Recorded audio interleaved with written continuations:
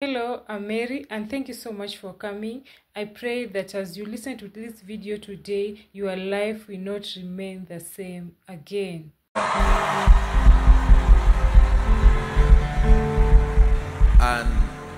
I believe with all my heart that God has brought us here tonight, one more time and all through this conference, to do us good in the name of Jesus Christ. The Bible says, now the Lord is that Spirit. And it says, where the Spirit of the Lord is, there is liberty. Hallelujah. Now, just two things very quickly. Number one, I sincerely want to take the time to celebrate and honor every father, every veteran of the gospel. While standing, I'd like us to honor every man and woman of God in this place. Hallelujah. Thank you. I will tell you why I said for us to celebrate these graces. The spiritual health of any city is a reflection of the labor, seen and unseen, of the men, the women, the vessels of God. Hallelujah. In this city, there are intercessors, seen and unseen. In this city, there are prophets, seen and unseen. In this city, there are teachers, seen and unseen.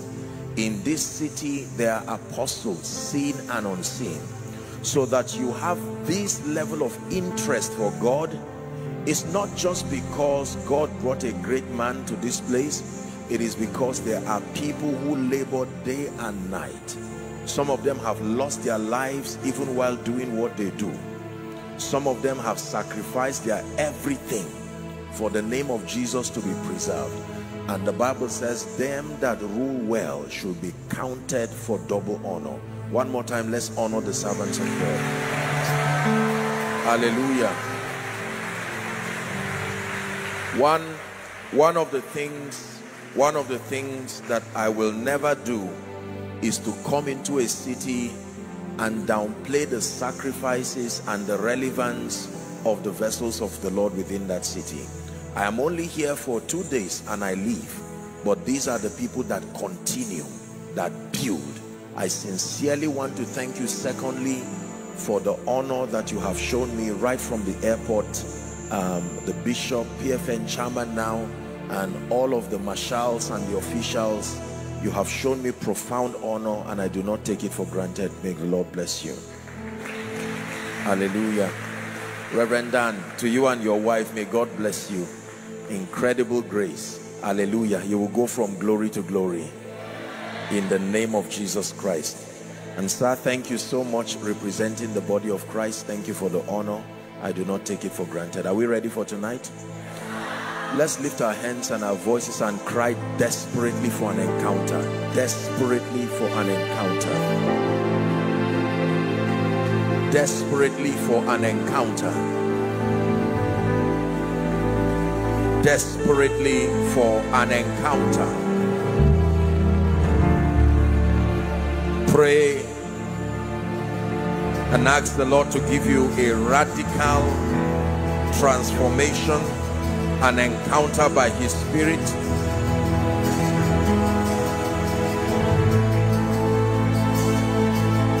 Give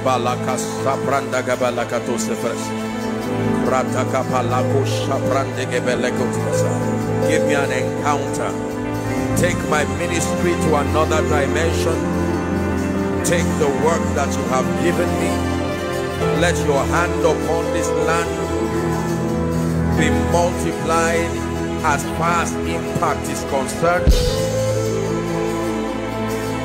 In the name of Jesus Christ. Father, we pray that you will help us tonight. We receive wisdom by the Spirit. Spirit of the living God, we yield ourselves that you find unrestrained access in this place. Raise men, empower men, grant us light even by your word, and to Jesus be all the glory. Amen and amen. Let's give Jesus a big hand clap, and then please be seated. Hallelujah. Please be seated. I have a number of things that we're going to be discussing in the course of this conference, and I'm sure that you know that it is God's desire that every time there be these kinds of apostolic and prophetic convergence that moves beyond the boundaries of church denominationalism. This was the kinds of meetings that brought what we call the epistles of Paul. He summoned people regardless their prejudices about the things of God, and began to teach them on the things that would make them of stature. This was the protocol of the early church. In Acts chapter 2 and verse 42, the Bible says they continued steadfastly in the apostles' doctrine and in breaking of bread, in fellowship and in prayer. Hallelujah. They continued steadfastly. And so I really want to salute all of us again, because the things you are about to hear by the Spirit of the living God are designed to equip us. This is why he gave unto some apostles, he gave unto some prophets, evangelists, pastors and teachers. The Bible says for the equipping, the maturing of the saints, that the saints being matured will do the work of the ministry, that all together we come into the fullness of the stature, the measure, the stature of Christ. It says not tossed to and fro by every wind of doctrine and the sleight of men, wherein they lie to deceive. So we're here to explore the word of God, and let me plead that you lend me and lend your destiny your undivided attention. In the parable of the sower, the same seed fell on all the grounds, but the quality, the yield, some literally had zero yield. And the Bible talks about the soil being the heart of men, that the one on good ground represented those who heard and then understood. And even among them that understood, they had three kinds of results: some 30-fold, some 60-fold, and others 100-fold. Hallelujah. I've come with a burden from the Spirit. God has given me a mandate, especially in this season, not just to regions but to nations. There is something God is doing across regions. There is something God is doing across nations. There is a reorientation that God is bringing to the body of Christ, that is positioning us for that which he seeks to do before he returns. And it matters that we have that understanding. In Acts chapter 26 and verse 19, when Paul stood before Agrippa in defense of his faith, he began to tell them the story of his encounter. And he said, Acts chapter 26 and verse 19, that I was not negligent. Whereupon, O King Agrippa, he said, I was not negligent to the heavenly vision. You can receive a mandate from the Lord and then abort that mandate through carelessness, through pride, through insensitivity. He says, say unto Archippus that you take heed to the ministry that thou hast received in the Lord, that thou fulfill it. Receiving it is only one part of the equation. Fulfilling it is another part of the equation. When Jesus came, he came with a sense of unbending focus and urgency, and he said, I must walk the works of him that sent me. He said, whilst it is day. That means there is timing to this assignment. Every time is not convenient. He says, for the night cometh when no man can walk again. Hallelujah. And so we're going to be dealing with three things in the course of this conference, and I just want to state it so that we have an appreciation of what God is doing in our lives. Hallelujah. I believe that one of the things that God is doing across the nations of the earth is helping men understand his prophetic end time program. Please lend me your attention. God wants people to know what he is doing now.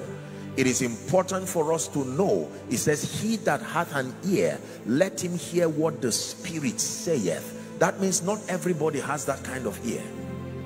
Habakkuk said, I will stand upon my watch, and I will set myself upon the tower, that I will see what he will say unto me.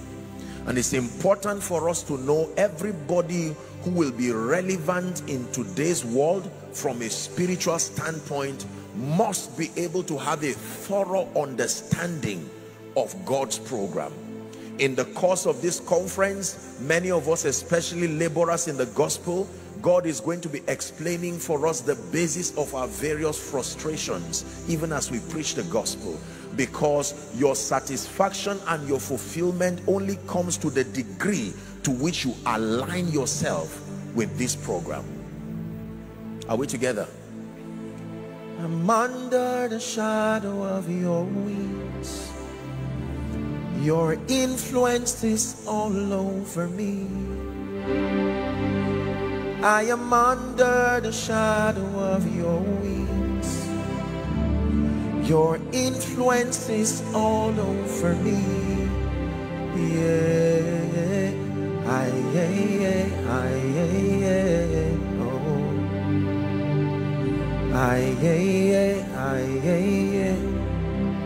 So God desires for nations and people to understand his prophetic program in this season. And you see, I think in one of the sessions that we had in this city, I told you that there are 3 levels of the anointing when it has to do with the dealings of God with men. Number 1, the Bible says that there is the anointing that comes to the believer on account of your being grafted into Christ. He calls it the anointing within you. It's an engracing of the Spirit that helps you to live the victorious Christian life. The serious problem, you will be surprised that it will not affect the delivery as far as your office is concerned. Hallelujah. This was the tragedy of people like Samson. The power that was upon Samson was not just a product of the health of his consecration. There was a mandate upon him. And even when something was getting wrong with his personal life, he still had the strength to remove a city gate and take it up the mountain. But the third kind of anointing is very rare. Very few people are able to carry it in a generation. That is not an anointing that just comes because of your being grafted into Christ. That is not an anointing that just comes because of your office. It is the anointing that comes as a reward for discerning and aligning with God's current program. Hallelujah. That every time through the sacrifice of alignment, when a man, that is the whole idea of the word consecration. The word consecration has 2 expressions. Number 1, it means abstinence from. Number 2, it means devotion unto. So when you talk about consecration, it talks about 2 things: abstinence from, then devotion unto. Are we together? So understanding the prophetic blueprint of the Spirit can earn you an opportunity to be able to carry very superior levels of graces. This is what I believe has distinguished people even within the body of Christ, because the same Lord is rich unto all, but our possibilities do not just depend on his love, but our various levels of alignment, so that if God wants to do this and that in the southeast, this and that in Enugu State, those who will pay the price by the Spirit to hear and understand what God is doing and to make themselves available, they are the kinds of people who carry this third level of the anointing. Hallelujah. Jesus himself called the 12. You would think they will all operate at the same level of grace. They were all ordained by the same Jesus, yet their results differed. Mentored by the same Jesus. All of them were with Jesus. So there should be no reason for the disparity in results. Hallelujah. Out of the many apostles, they did many great things, but there were a few who stood out. Number 1 was Peter. Number 2 was Paul. Number 3 was John the Beloved. Remove their contribution in the New Testament and you are left with total ignorance about the program of God. Now other contributions are there, but you extract the contribution of Peter, extract the contribution of Paul, and extract the contribution of John, and you are left in total ignorance as to God's program. These men labored more than all to bring in perspective to the believer. They were the ones who brought the many things that Jesus said, I have many things to show you, but ye cannot bear them now. Imagine studying the gospel without the epistles. Jesus never taught us that we were exalted on high and seated in heavenly places. Jesus never even taught us to arrange the satanic kingdom in that organogram. It was Apostle Paul who brought perspective to the believer's experience so that the gospel becomes a foundation for your understanding, but the epistles become what gives you stature and balance. We never knew there was anything called the word of knowledge. We only knew the Holy Spirit. That was what Jesus taught. It was Paul that says, sit down, let me teach you. There is, as it were, diverse gifts, albeit by the same Spirit. So what did they touch that gave them this edge in the Spirit? There is a grace that responds to alignment. Are we learning already? So that we do not blindly assume that just because God is moving, anointing men, that automatically because we're in Christ, I have taught, and you may have heard me say that not everything in the kingdom is a gift. There are things that are rewards. In fact, the Bible calls God himself in Hebrews 11 verse 6 the rewarder. It is a name. It is not just what he does. The rewarder. In the book of Revelations, he says, I have my reward with me. Hallelujah. And so we're going to be looking at three things in the course of this conference. Number one, by the Spirit of God, we're going to be understanding God's prophetic program for the nations and God's prophetic program for the Southeast. What is God doing in the Southeast? What is the role that the Southeast has to play as far as God's prophetic program is concerned? Number two, we're going to be learning the kind of believer that will be used by God to execute that assignment, because it is very clear from scripture that many can be called but very few are chosen. We see that adumbrated in the story of Gideon, that when Gideon blew the shofar, 33,000 people were called, but out of them only 300 people were chosen. And there were certain conditions that began to break the list down. Two of them. That's not my teaching today, but it's important for you to know that just because you are called does not qualify you to be sent. No, empowerment is at the point where you are sent, not at the point where you are called. 12 disciples were called, but it was not 12 disciples that were sent. One made himself the son of perdition, and Jesus had to account for his fall. He says, all that you have given me, John 17, I have kept, and none is lost except the son of perdition, and that scripture be fulfilled. Are we together?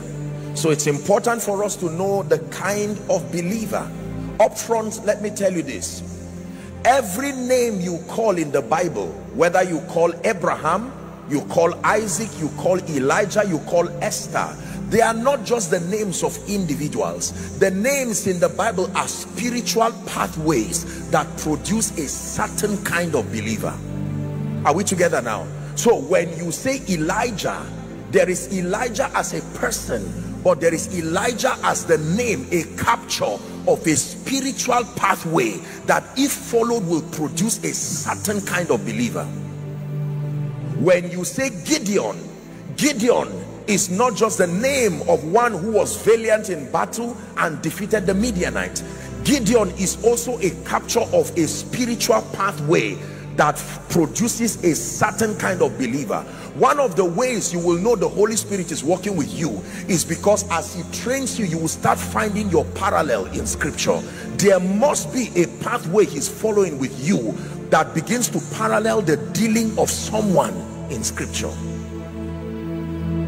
So there is a way God can begin to train you that you will see that this training is leading to Esther.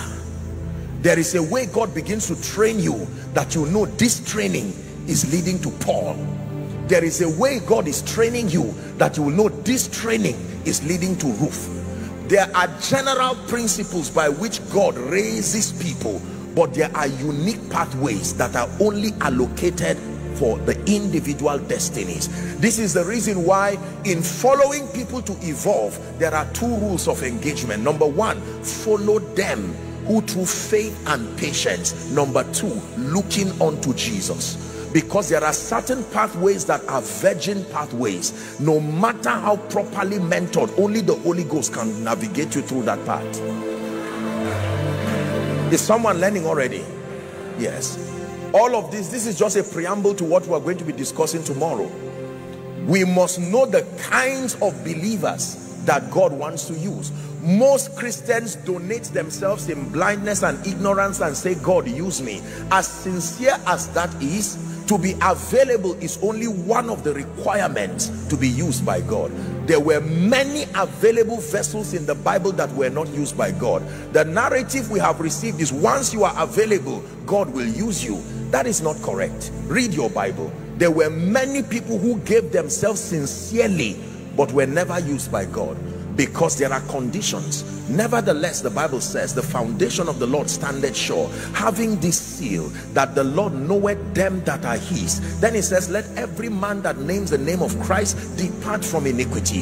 Then he now says, in a great house there are four kinds of vessels. Is that in your Bible? It says there are vessels of gold, silver, wood and clay. Some vessels are unto dishonor and some vessels are unto honor. Yet it is still called a great house. It is not the vessels that make the house great, it is the builder that makes the house great. Are we learning now? So it is possible that there are many sincere believers who may not be captured in the prophetic scheme of what God is doing across the nations. And this will not be a demonic attack. Is that many have not been methodically mentored to understand what God is looking for. There is a certain kind of man that God is looking for. Isaiah was always available, but he was not usable. Right from Isaiah chapter 1, the book begins by a man prophesying. He was not a fake prophet. He was never charged with falsehood. Yet in chapter 6, there was still a call, who will go for us? And the same man who had been prophesying said, here am I, send me. So you are tempted to ask, who sent him from chapter 1 to 5? That he was prophesying. Just because activities are happening within a region does not mean you are sent. Hallelujah. Praise the name of the Lord. So please, I want you to lend me your attention as God helps us. And then number 3, the third thing we'll be considering in the course of this conference is how to be. The Bible says, and with great power gave the apostles witness of the resurrection of the Lord Jesus. And it says great grace was upon them all. With great power.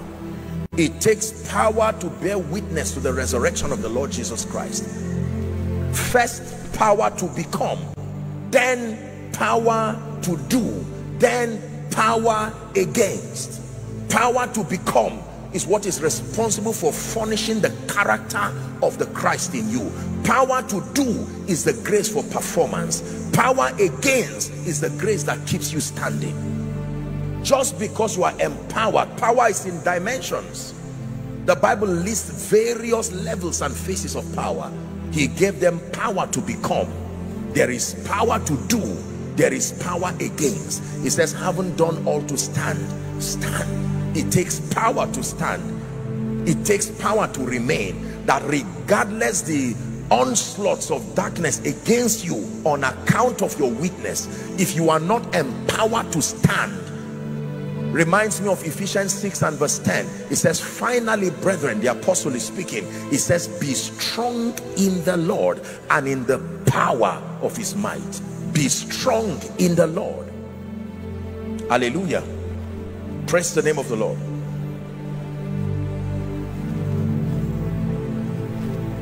So let's look at God's end time program. What is God interested in doing in Enugu, in the southeast, in Nigeria? We're having a discussion with Reverend House on the Rock briefly when I arrived, and he was saying, Apostle, it looks like there are mighty things that God is doing from Nigeria to the nations. And I said, you are correct, sir. One of the graces, one of the unique privileges that God has given us is that in this prophetic move of God, it has so pleased the Lord by his Spirit that Nigeria and this country and this region would play a spearheading role in revealing a very correct picture of the Lord Jesus to the nations. It is, listen, it is a responsibility. It is not something to brag about. In fact, if you understand what I just said, it should make you cry, because it then means that the destiny of many have been tied to individuals, tied to men of God, and we must have a covenant that, Lord, if it is under my watch by your grace, I will not fail. Hallelujah. Praise the name of the Lord. Now, the prophetic program of God, generally as revealed from scripture and then as revealed by the Spirit in these days, was designed to affect three groups of people. The prophetic program of God was designed to affect three groups of people. Number one, the world of sinners or unbelievers. The first group that God's prophetic program targets is the world of sinners or unbelievers, as we call it. Number two, the second group that the prophetic program of God targets is the church, believers themselves. These are the second group of people as far as God's prophetic program is concerned. And then the third group represents the entire society, territories, communities, civilizations. Let me repeat myself one last time, that God's prophetic program is designed to affect three groups of people. Number one, the world of sinners.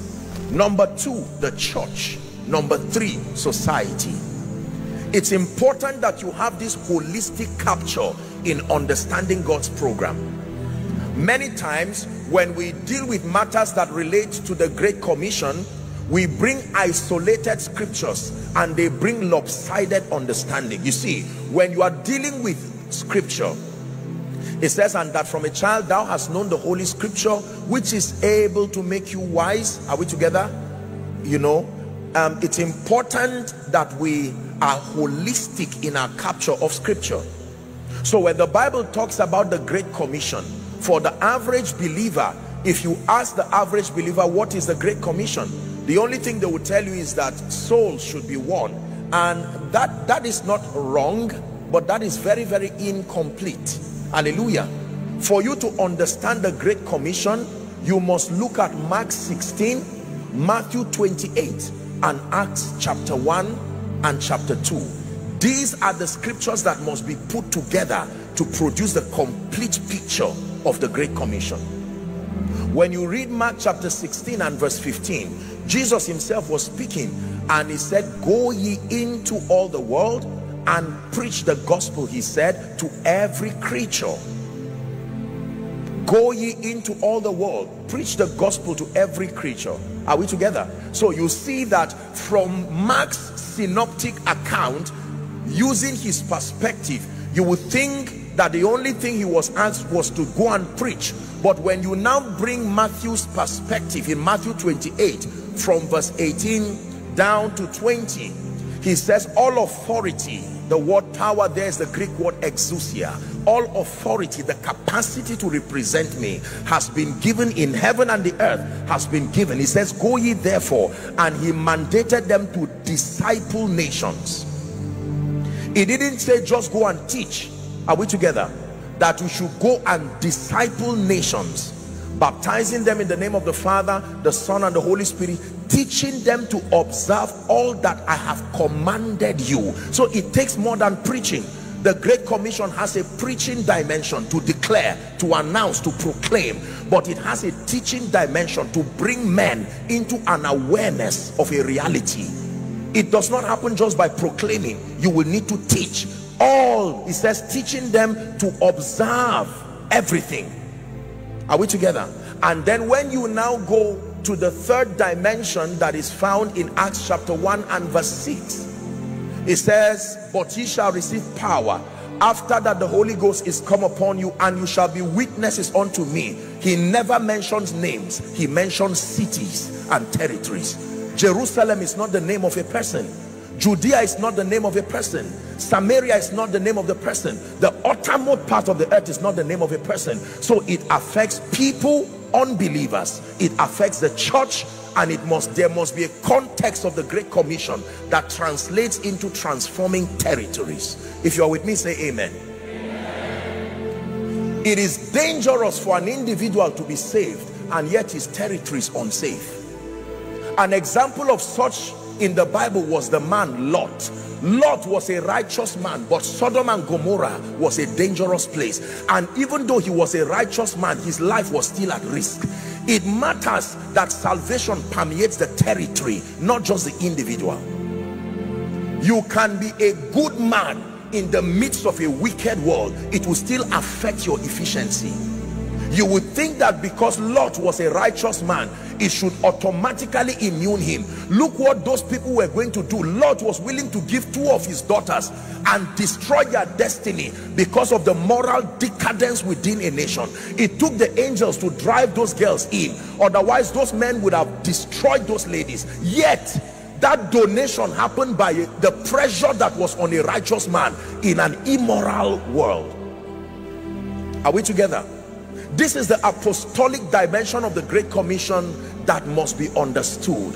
You see, and I say this with all due respect, our lopsidedness in understanding God's program is what has translated to the limitations that we see in our lives, the limitations that we see in our assemblies, and the limitations that we see in territory. For the most part, the average believer is not mentored to see that he has relevance as far as territory is concerned. And there is a history to that error. When you study church history, there was once upon a time under the leadership of a vicious emperor called Nero, are we together, where believers were martyred. They barely survived days. As soon as they were saved, within 72 hours they died. So for them, the concept of nation building, the concept of maturity and stature was not there. It was just remaining strong until you were martyred. Then when you read, fast forward a time of another emperor called Constantine. When Constantine came, by a vision that he had, a strategy was invented through that vision, and it brought victory for the people against their enemies, their adversaries. And because of that, Constantine passed a decree that the Christian faith should no longer be persecuted. So here are believers who had a history of dying immediately they were saved, martyred in gruesome ways. Now they had been given the liberty to live. They did not have any relevance to society because the mindset they had was the mindset of martyrdom. Are we together now? And that mindset is still at work in the church until today. It has robbed us of the opportunity to be light and salt. Jesus never said we are believers alone. In Matthew chapter 5, teaching in what we call the Beatitudes, from verse 13 to 16, it says, ye are the salt of the earth. So our relevance is beyond just one-on-one evangelism. There is a context to God's program that must affect and influence society. Are we together?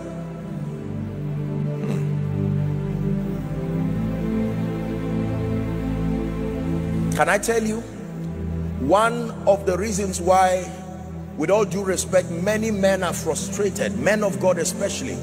Saturdays represent the most frustrating moments for many preachers because they are at a loss as to what to preach on Sunday. It takes understanding for you to create sermons after 20 years of ministry.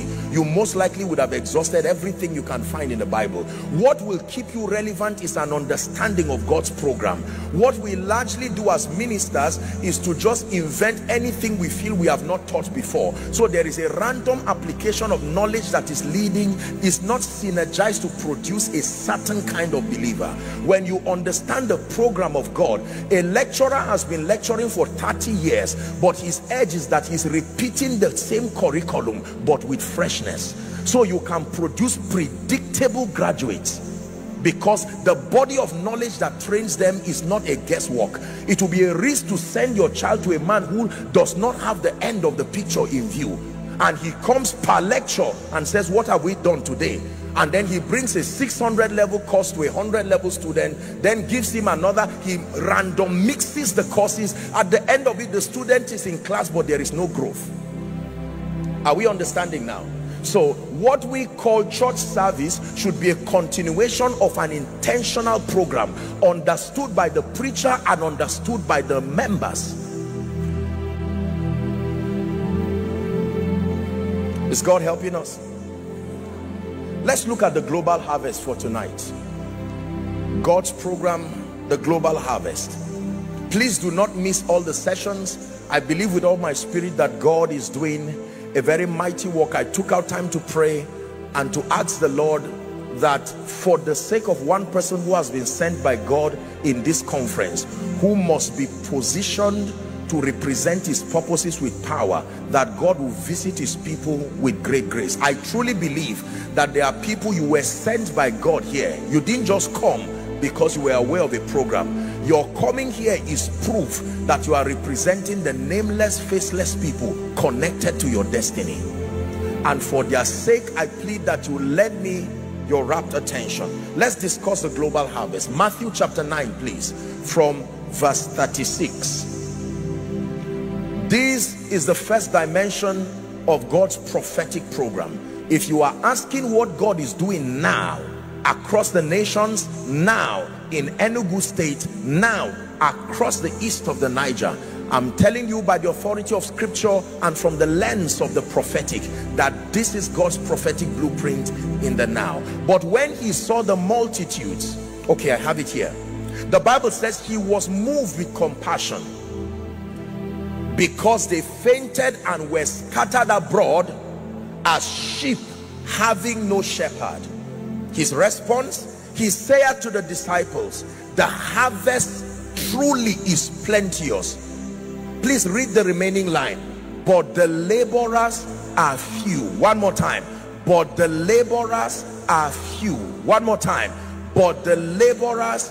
So in the mind of Jesus, the problem with the global harvest is not the size of the harvest, it's not the stubbornness of the harvest, it's the inefficiency of the laborers. In the mind of Jesus, he's saying every sinner is a potential harvest, not about to be ripe, is already a harvest. And he's saying if you find out that the global harvest ever suffers, the problem is not the stubbornness of that child, the problem is not the called person, the problem is the inefficiency of the sickle that should bring the harvest. The harvest truly is plenteous. And then he says the laborers are few. Jesus is diagnosing the condition now as far as the global harvest is concerned. He's telling us that it is not because the gentleman there cannot be saved, it is not because the prostitute is so hardened. He's saying there's something wrong with the vessel. If the axe head is blunt, he says there will be much energy. But he does not leave us with the diagnosis alone. The next verse tells us his recommendation. 38. He says, give us verse 38, media. Pray ye therefore the Lord of the harvest. The Lord of the harvest is the Holy Spirit. He's the one with the mandate of seeing the overseer of this project called Kingdom Come is the Holy Spirit. The general overseer of this project called Kingdom Come is the Holy Spirit. He is the surety, the reason why we know the project will not fail. Hallelujah. And he says, pray ye the Lord of the harvest that he will send forth. He never said that he would talk to the harvest. He said he would send forth laborers into his field. All across your city, all across Nigeria, all across Africa, it seems like evil and decadence is growing in strength. spreading in the midst of the many churches, respectfully speaking, spreading in the midst of the many conferences, spreading in the midst of the many crusades. And God is saying, every time the harvest looks difficult, the laborers must take responsibility. That there is something about the inefficiency of laborers. I don't have the time, would have considered many models of laborers in scripture, and you find out that there were men who were so sharpened and chiseled, they took cities in one day. Let me give you one example. Acts chapter 8, please. The Bible says from verse 5, there was a strange evangelist called Philip, and the Bible says Philip went down to the city of Samaria. Philip went to a city, not just a church. He entered a city as a single man, and the Bible says he preached Christ. Notice the content of his message. He did not preach self, he preached Christ unto them. The Bible says the people gave heed, verse 6 now, with one accord to the things which Philip spake. Why did they pay attention to what he was saying? Hearing and seeing the miracles which he did. What miracles? Next verse. The Bible says, for unclean spirits, crying with a loud voice, came out of them that were possessed with them, and many taken with palsies were lame, that were lame were healed. As a result, there was great joy, not in the church, there was great joy in the whole city, because of the effective witness of one man. Are we together? Listen to me. Enugu can be saved in a moment. I used to hear Reinhard Bonnke of blessed memory. I would stand in the crowd watching him in his crusade, and he will shout, sometimes sobbing almost to tears, that Africa shall be saved. He did his best, and he's now gone to join the cloud of witnesses. And the Bible mandates that we follow them who through faith and patience have obtained the promise. Enugu State, in addition to the many churches that we have, and I have taken time to appreciate the vessels of the Lord, I can tell you that there is a cry in the heart of God. The cry in the heart of God is not just for more programs. The cry in the heart of God is not just for more conferences. The cry in the heart of the Lord is not just for ministry expansion, as it were. The first true burden, the cry of the Spirit, is to see that the global harvest. Did you know the average, with all due respect, the average believer is not harvest conscious? And that is a product of the kind of mentorship that we've submitted ourselves to. So we generally leave it to a few zealous evangelists, and altar calls are usually made just as a way of easing guilt, to not look like you are not spiritual. So we casually call people, and it's clear that those who are coming out don't even know why they are coming out. You see the unseriousness at the altar, and at the end of it they say amen. Amen is not what saves. No, saying amen does not translate to salvation. Sample the average man of God in a territory, and with all due respect, interview the person and say, articulate for me with intelligence what the gospel of salvation is. You will be left in tears. How do you bring people into an experience that you do not understand yourself? Get the average believer, and I'm saying this with all due respect, you know that if I pick people from every row seated here now, and I say stand here, give them a mic, let me know your thoughts and your understanding as to what the gospel is. What exactly is the gospel of salvation? Isn't it amazing that we know what prosperity is, with all due respect? Isn't it amazing that we know what breakthrough is? Isn't it amazing that we know what speed is? We know what restoration is. And yet the greatest message that will save a man, that will bring him into the kingdom and give him the potential to become an effective witness, is seldom known, seldom taught, seldom understood. Let me show you what the gospel is. 1 Corinthians 15. 1 Corinthians 15 and the first 4 verses. Let's do Bible study now. Generally speaking, let me teach you something, please. Believers, please hear me. There are 3 layers to the study of scripture. This is from a theological standpoint now. Every time you study scripture, there are three layers of study. The first layer of study is called a historic / archaeological layer, because the Bible is a historic material. Are we together? Yes. So there is history and archaeology captured in these 66 books. I hope you know by now that there are many other books that were written by the saints that did not make it into these 66 books. They were not canonized. There is the book of Joshua, there are the annals of the kings, there is the Dead Sea Scroll, there is the book of Enoch. I say all of this because the Bible also makes reference to these books. But for many reasons, the Bible lets us know that what is written here is sufficient for any believer in partnership with the Holy Spirit to understand God and understand his program. You find that in John 21, John 20 and verse 30. It says, many miracles did Jesus in the presence of his disciples, which were not recorded in this book. 31 now says, but this is recorded, that ye might believe that he is the Son of God, and that in believing you will have life eternal. 31 now. So what is recorded is sufficient enough to help you know God and help you learn God, as far as the curriculum of knowing God that has been allotted to our generation and this dispensation is concerned. Are we still together? So I said that there are three layers to the study of scripture.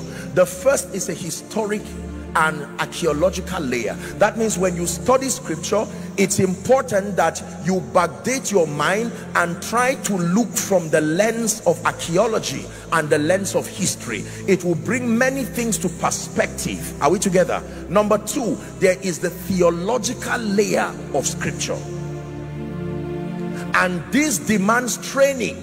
This demands soundness. You have to be sound as far as the theological construct of scripture is concerned.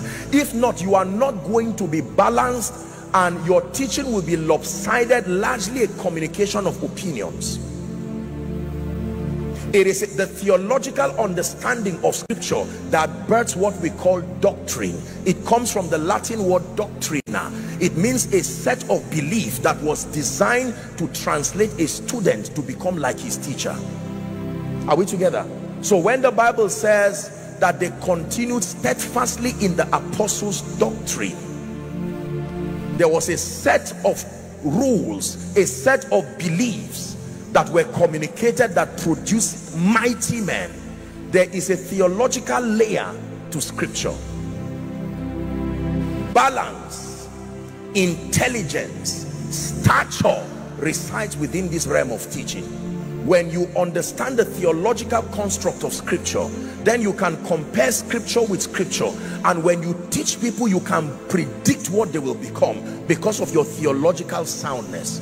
Unfortunately, especially with all due respect, there is a growing generation of people who have downplayed the value of theology and the understanding of the doctrinal construct of scripture simply because of things like signs and wonders. So it does not matter the rubbish I teach. Once someone falls down, it is an attestation, we think, that everything I communicated is right. And I'm not being sarcastic. So you find out that there is a lot of charismatism around our circles, but there is no transformation and there is no growth. Number three, there is the prophetic layer to scripture. This again is the limitation of theology. There is a prophetic layer to the study of scripture.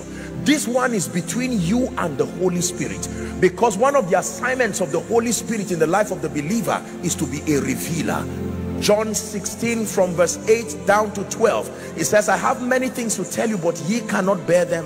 Howbeit, when he, the Spirit of truth, is come, that he will guide you into all truth, and that he will reveal to you, he will show you the things that should come. 1 Corinthians chapter 2, when you read 10 and 11, the Bible says, but God had revealed it to us by his Spirit, for the Spirit searcheth all things, yea, the deep things of God. There are things in scripture that you can study from an archaeological layer, a theological layer, but then you get to a point where a revelation will come out of it that only you can see. That is the prophetic dimension of scripture. And to the layman who has not been given that light, it will look like you are in error, but the results will show that there was something you caught that only you caught. Now the danger is that you don't turn that prophetic encounter into a doctrine. You will mislead people. However, for you it has come as rhema. It will be a secret of profound victory. Are we together? For many of you who have followed my teachings, let me give you one example. I give only one example because I don't want people to coin a lot of error. Galatians 2:2. Paul was speaking to the church in Galatia and he made a very profound expression. He said, I went up by revelation. Give it to us. And I went up by revelation. So he was speaking about his journey. From a theological standpoint, when you read it contextually, it was just a continuation of a statement that I traveled by insight. That means God told me to go to this place, but God can bring a prophetic dimension of it. Read the first 6 words, please. Ready? 1, 2, read. One more time. This can come for you as a rhema, that men rise in life because of the revelation that they have access to. Now you see, it is out of context theologically speaking, but prophetically it has become a word for you. And this revelation can drive you now to go and fast, to now study. Are we together now? Someone can be looking for where a church land should be, and you can stand reading your Bible, and all of a sudden you will hear a scripture that says, ye have encompassed this mountain long enough, turn you northwards. That is not a scripture about location of church, but for you it has come as a prophetic word, and northward literally will be where your church land is. So we do not limit out. The Bible is a spiritual book, and so we do not just limit it to its theological construct. There is an allowance by the Spirit where men can draw light from scripture. For instance, I hope you know that the revelation of Jonah entering the belly of the fish, until Jesus arrived, we know that scripture to be punishment of a prophet who was running away from God. But Jesus now came and gave us a prophetic meaning, that it was not just the punishment of a man, it was an adumbration of the death, burial and resurrection. How can a prophet's punishment have a prophetic meaning to the saints?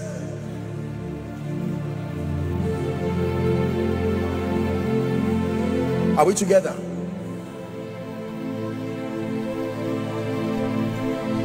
Shalom, shalom, Jehovah, shalom, shalom. You're welcome in this place. Shalom, shalom, Jehovah, shalom, shalom. You're welcome in this place. So we're discussing the global harvest. In Romans 1 and verse 16, the Bible says, Paul speaking to the church in Rome, he says, I am not ashamed of the gospel of Christ, he says, for it is the power of God unto salvation. First, he says, to the Jews first, and also the Greek. So the gospel is the power of God unto salvation. Romans chapter 10, please, 13 and 14. Please follow carefully. Romans 10, 13, 14. Romans 10, help us media, 13, 14. Romans chapter 10. Do I pull it up from here? Okay. It says, for whosoever shall call upon the name of the Lord shall be saved. When it has to do with salvation, that blessing is for whosoever. There are blessings in the kingdom that the Bible will say he gave unto some. Salvation is not one of them. Whosoever is qualified. This is the reason why in God's mind there is no excuse why the harvest, because it was simple enough for whosoever to participate in it. Whosoever shall call upon the name of the Lord shall be saved. Let's look at verse 14. It said, how then? This is the problem. I like Paul. Paul is diagnosing the situation, that how then shall they call upon him whom they have not believed? And how shall they believe in him of whom they have not heard? And how shall they hear without a preacher? I like 15. And how shall they preach except they be sent? Listen, question, sent by who? Because the Bible says in your prayer, it is the Lord of the harvest that sends laborers, not just an ordination service. It is the Lord of the harvest. So it says, how shall they go except they be sent? You can choose to move, but it is far different from being sent. Hallelujah. Is someone learning? Because you see, in God's dealings with people, every time God calls a man, he does not send you. He calls you to himself, then he sends you to the world. He calls you to himself. God never calls a man to an assignment. No, he calls you to himself. He called them that they should be with him, and then that he might send them. When you are called to him, not it. It is from the abundance of your encounter. When he called Moses, he did not call Moses to Egypt. He called Moses to himself. Then he sent Moses to Egypt. That is the protocol. God calls men to himself, and then he sends them to wherever it is that is the geography of your assignment. Now hear me please. It means that if God can find sufficient laborers in Enugu, if God can find sufficient laborers in the east of the Niger, I can tell you there is sufficient power within his economy to bring and dismantle every curse, dismantle every yoke. It is not the curses that are so powerful that program families into failure. The power of those curses is a reflection of the weakness of the laborers. Are we together? It's an uncomfortable truth, but we must believe it. There is no divination and no enchantment, no generational curse and no programming of darkness that should stand the power of God. But you see, the power of God is manifested through the hands of vessels. A vessel can misrepresent the power of God. If I have a tap, imagine with me that this is a tap that has running water from the dam, and I open it a bit just to drop water. You see that that tap is misrepresenting the potential of the dam. You put a bucket there, it will take ages for the bucket to be filled. Yet there is potential as far as the provision of the dam is concerned to fill that bucket sometimes in seconds. I believe that in the course of this conference, that glory, grace from heaven will rest upon someone in this place. That in the name of Jesus, your witness will become so efficient. Cities can be taken in moments, depending on the dimension of grace and power that we carry. Please sit down. Hallelujah.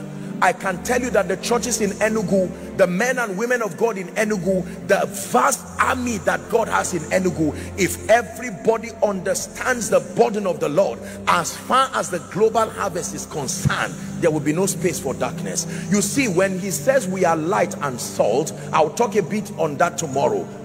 Light does not have to be everywhere to shine everywhere. No. The light that is shining across this stage, everybody's seeing, but the light is not directly on you. It just needs to be in a point and to be allowed to shine. How about salt? I was teaching my precious people on Sunday. You don't cook rice, soup, and then you put salt ratio 1:1 of the vegetables. Is that how it works? No. Sometimes for a whole plate, a pinch of salt is enough to create that effect. So when God says you are salt, don't complain about numbers. Can I tell you, if unbelievers must match believers for impact to happen, you are not salt. Because one person, look at the allocation of lands by Caleb and Joshua. They literally allocated lands as if there were no giants there. You, this tribe, this is your portion. Go and dismantle the people. Most of us do not know the kind of power. Look, Paul was praying in Ephesians chapter 1. When we get to verse 19, he prayed that the church will know the exceeding greatness of his power to us word who believe.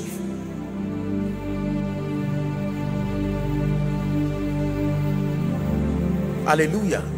To understand the kind of power that has been invested in the believer.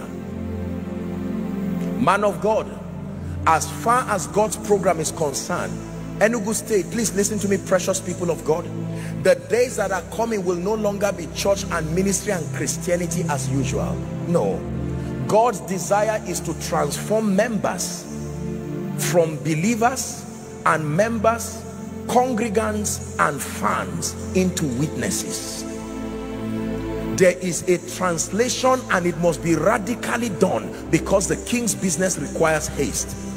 We have to graduate from celebrating the presence of loyal congregants into training people with an exact curriculum by the Spirit of God to understand the ways of God. That transition must happen in the Spirit. There are many congregants, but there are few witnesses. Few witnesses. And the Bible says in Acts chapter 4 and verse 33, it says, with great power gave the apostles witness of the resurrection of the Lord Jesus. Witness is not for members. No, members cannot bear witness. They can just be loyal to a man of God and whatever it is that he has to present. It then means an uncomfortable truth, but this is true, that the spiritual health of any territory is a reflection of the quality of spiritual voices within that territory, as far as their spiritual orientation is concerned. This is why I have profound respect and regard for every man of God who has left his busy schedule, every woman of God in your various capacities. You have left everything that you had to do just to come and sit down and listen and learn. It takes a lot of humility, but it also shows that you have love for the land, you see, because a good shepherd lays down his life for his sheep. There is nothing to be ashamed of. If there is an area I do not know and I cannot see, I must throw away pride and open up myself for the sake of the sheep that are depending on my transformation. There will be a reflection of my weakness or my efficiency. And so we must look beyond ourselves and focus on the sheep of the Lord Jesus Christ. Hallelujah. I had a vision many years ago. In that vision, I was in an elevated position and I saw an endless sea of people. They were crying and they were weeping, crying and sobbing. The vision was so real to me.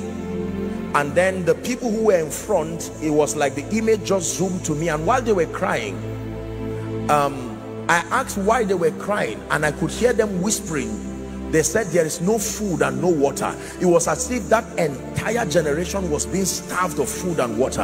And I said, who is the cause? And they unanimously pointed their hands, and I said, no, I can't be that evil. I can't watch you, starving, and then I have a means of helping you. I made up my mind and I said, you know what, I'm coming to rescue you. But it became in that vision that there were people who were persecuting me, and it was out of fear. I was hiding in that room. But I made up my mind like Esther. I said, if I perish, I would perish. As soon as I opened the door, there was a giant gray-bearded man wearing white. Now you know that was the Lord of the harvest, the Spirit of the Lord himself. He stretched forth his giant hands and he said, place your hands on my hand. He said, I will walk with you. Let's go. And we began to move from place to place, jumping. I needed to jump from one building to the other. I was too small in that vision. I couldn't jump. So he would take that giant step and then he would wait for me to slowly come. And he was smiling with patience. Listen, I shared this for a reason. I can tell you this. There is something that God is doing. And if believers do not rise, he will start using another strategy, because by all means men must be saved. Help those under the anointing. I just saw wind. As I just mentioned that word wind, I started seeing wind, because we celebrate the prophetic, but one of the burden that God is placing upon people is that grace is an evangelistic dimension with power, that you will bear witness to the truth with such capacity and grace it will not just be about being a pastor with members. How many people today, 10 years, they have never preached to their drivers. Their drivers are just driving. Their house helps are not saved, yet they, in the same office, the person editing the book they are writing on salvation is not saved, and they don't care because that person is just an administrator. Hallelujah. Can I tell you the truth? The people you call God's generals were first God's evangelists. Do not covet their power if you do not want their assignment.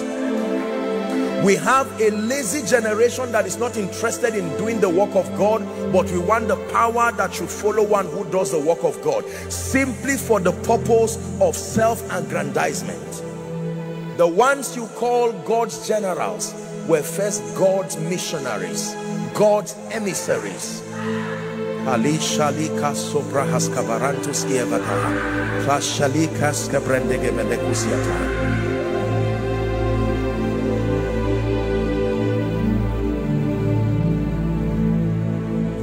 Hallelujah. And when it has to do with the global harvest, it is not an assignment for pastors. This is the problem. We have mentored a generation to believe that you put a large crusade and then everybody who has potential to bring souls is at the mercy of one great man of God called Joshua Selman, and his arrival is equal to the arrival of salvation. You see that now? So our idea is to keep preparing platforms for just one people, and it is aborting the efficiency of that mission. The assignment is to let people know when it has to do with salvation, you do not need a great, it is when it has to do with mentoring and maturing the saints. This is when you need vessels that have been prepared to teach line upon line, precept upon precept. So when we organize crusades, you see many believers who say, you know what, we want to organize crusades. Then we go and bring one powerful man of God, pay for his flight. I'm not saying there's anything wrong in that. I'm saying it is just how bad our orientation has been. So those souls are at the mercy of the arrival of that man. And if Joshua Selman decides to be too proud to come and says, I'm not coming, those souls remain at the mercy of one man's arrogance. Yet you read your Bible, everybody Paul saw was a potential harvest. In prison, when they bound him, he was not thinking about his release. He was thinking about the person to be saved. Are we together? As soon as they were free, listen, as I'm talking to you, there is an impartation of a grace that will come upon your spirit, man, that you will never see unbelievers and be quiet. There is a fire that burns within your spirit.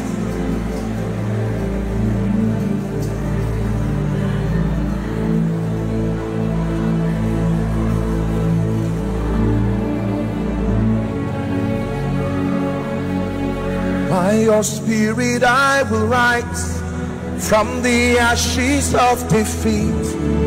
The resurrected King is resurrecting me. In your name I come alive to declare your victory. The resurrected King is resurrecting me. By your spirit I will rise from the ashes of defeat. The resurrected King. Isn't it amazing that we have played politics with the global harvest? Isn't it amazing? We have played celebrity with the global harvest. Apostle Joshua Selman, the great man of God. You can talk about that with respect to other things, but not the salvation of souls. That business is too serious for the carnality and unseriousness and childishness that continues to plague ministry. There are people today who should not have gone to hell, but they have gone to hell because the person mandated to be the reason for their salvation watched them in carelessness. How many campus students graduated without fulfilling the quota of the salvation that was allotted to them. How many prayer groups, how many men of God, did you know that God measures 1,000 cubits? There is an allocation of souls that everybody who desires to be a laborer is given per time and per season. Don't show me the building you are trying to build. Thank you, but leave that is secondary. Don't show me the project. Don't show me the car you want to buy. Thank God for it. Show me how many souls daily.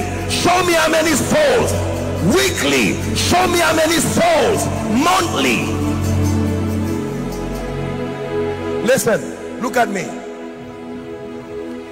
If you bring a soul winner today that nobody knows on social media, a soul winner today who is not a celebrity, and you bring him to stand here, and then you bring Joshua Selman, the one that people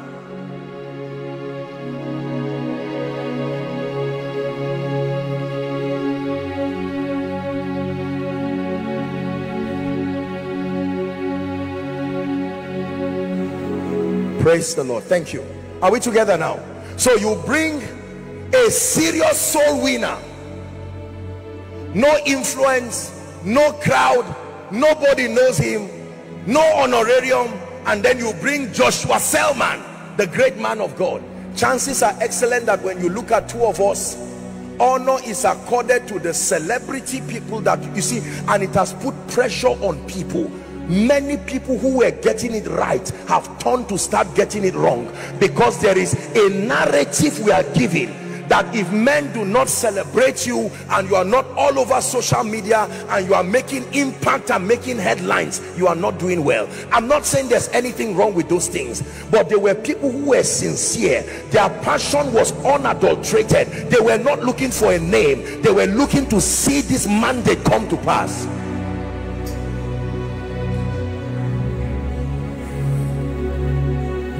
And the pain now is that there are many younger ministers learning some of these things. When they began to walk with God, it was never about crowd. From their lowly estates, some of them on campuses, some of them they were choir directors when they started having their encounters. Now they've left all the old notebooks that they used to write things with the Holy Ghost. They don't even know where it is now, in search for a celebrity lifestyle. Isn't it amazing that we hold massive crusades that are full of unbelievers? We talk, we sing, we dance for hours, then we make an altar call and only 2 people come out. That is a report card to tell you the kind of laborers we are. And you know, not by word of knowledge, that that place is truly full of unbelievers who need Jesus. What kind of gospel are we preaching? That a sinner is there for hours. We claim we are charging the atmosphere, and at the end of it, that man is not convicted. Go to Acts chapter 2 and read what happened to the people when broken vessels preach the gospel.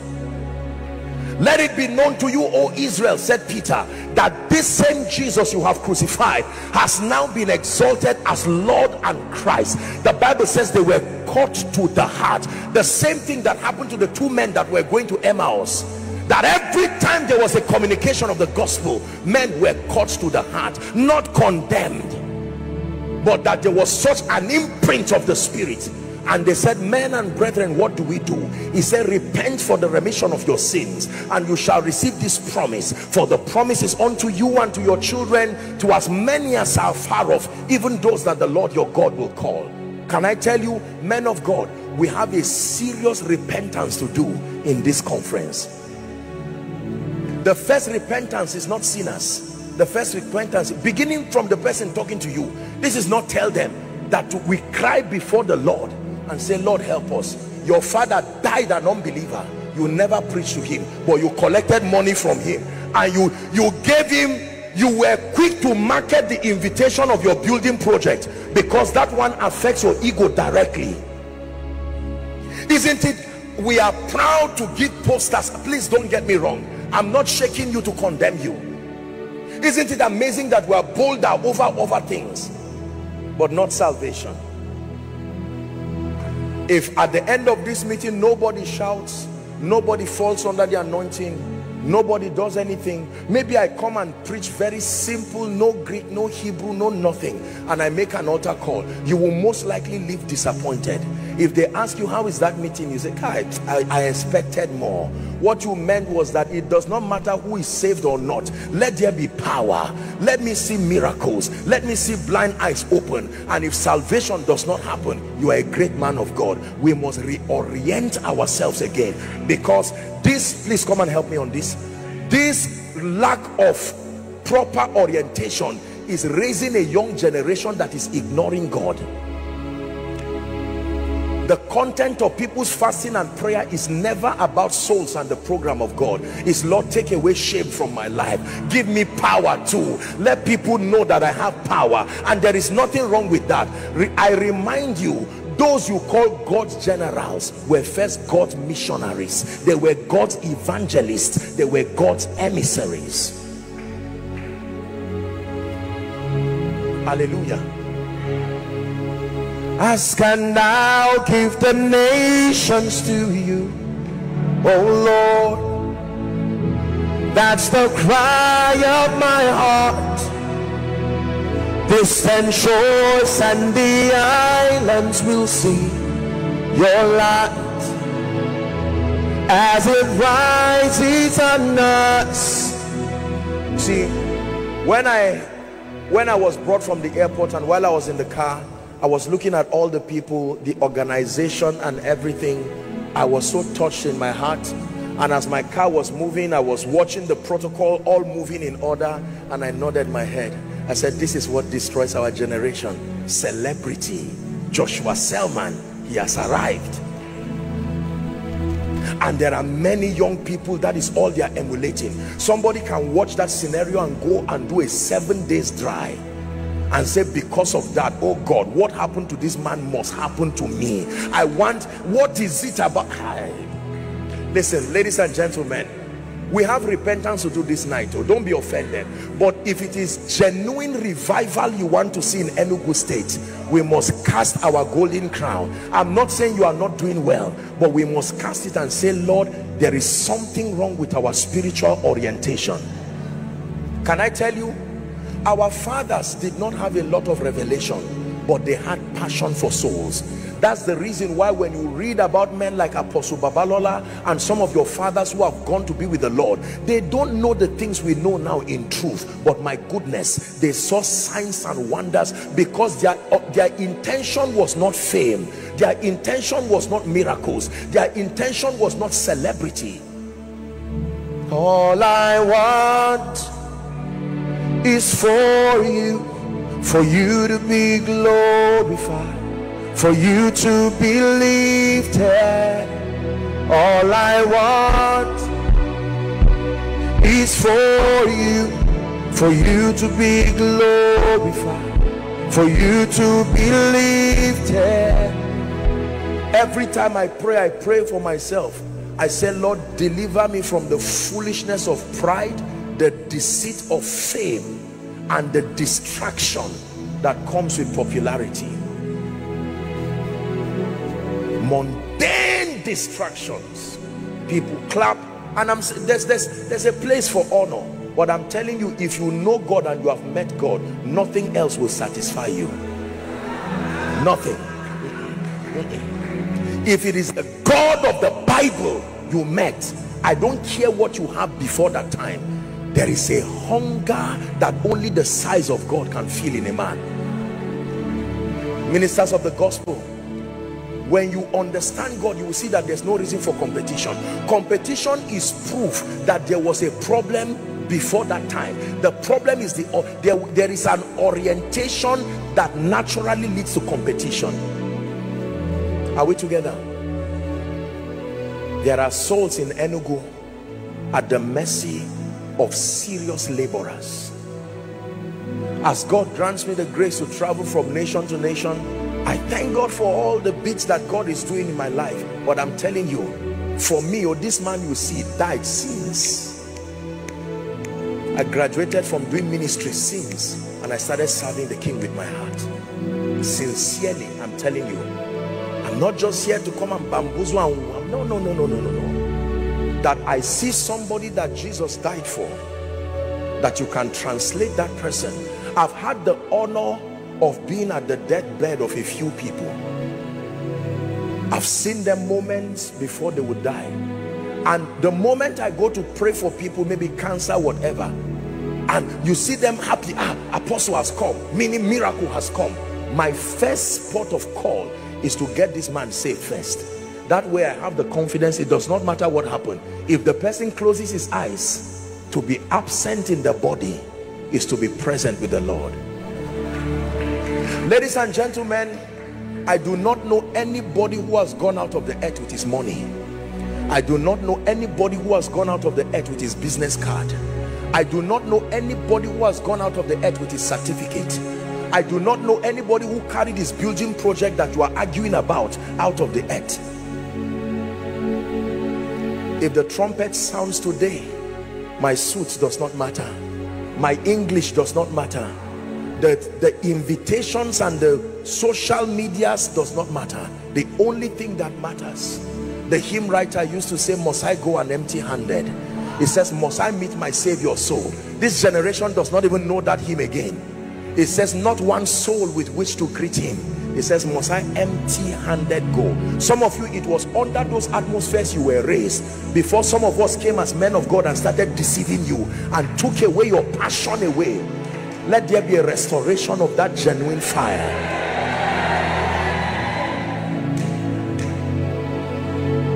It was those days we used to sing songs like, I pledge allegiance to the Lamb with all my heart, with all I am.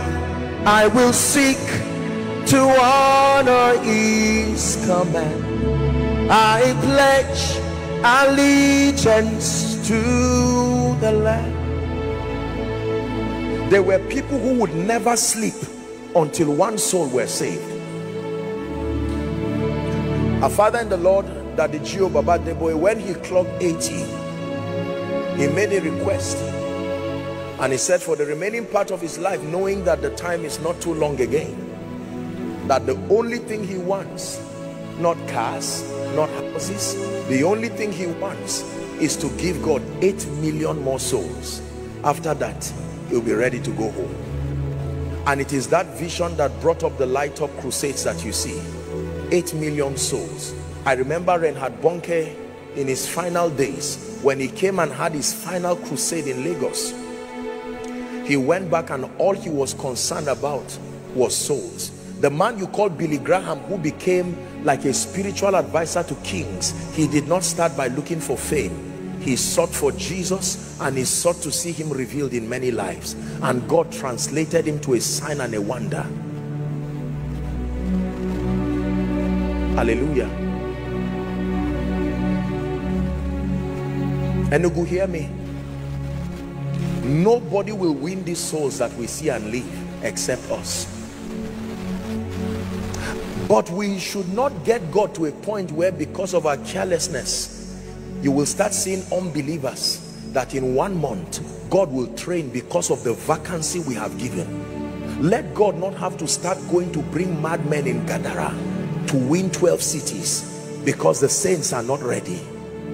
Let God not have to start using prostitutes at the well to go and say, come see a man, because many people, there are unbelievers you will see who God will be training them while he's using them, because the king's business requires haste. Listen, my first assignment tonight is to bring the burden of the Spirit to you, to tell you that according to God's ranking of honor, you are very small, except that the size of your souls increase your ranking. Jesus himself was so he took the issue of souls so serious. He had to account for all the souls that were given to him, and for the one who was lost, he accounted. John 17, please sit down. He had to account for those souls.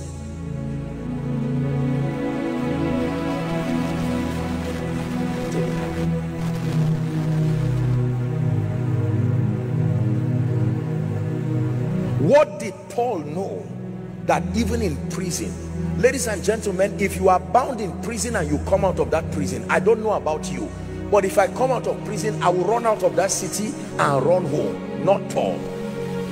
As soon from the prison, the jailer wanted to kill himself. He said, no, we're a potential harvest, you and your house, we are here, we are safe.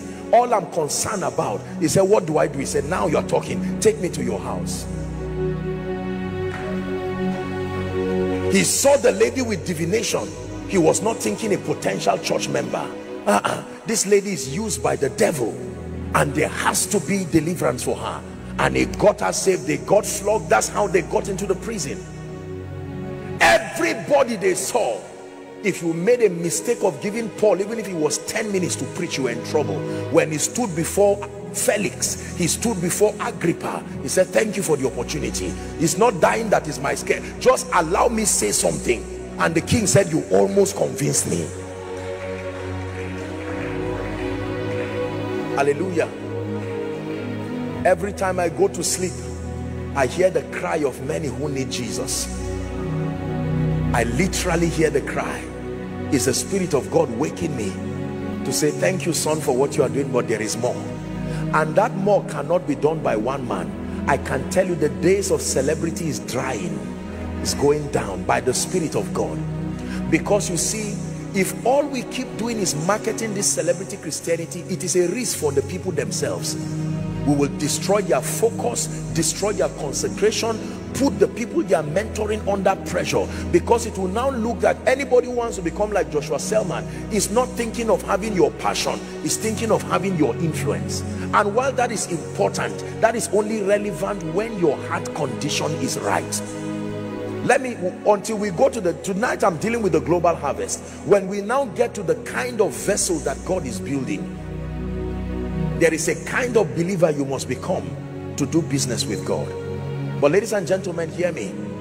Imagine that everyone in this place won one soul genuinely to Jesus Christ. We will have this number of souls in one day.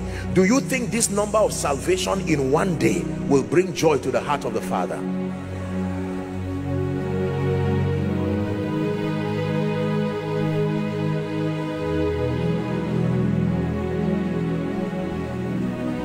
This is what should be behind the singing ministry. This is what should be behind our evangelisms.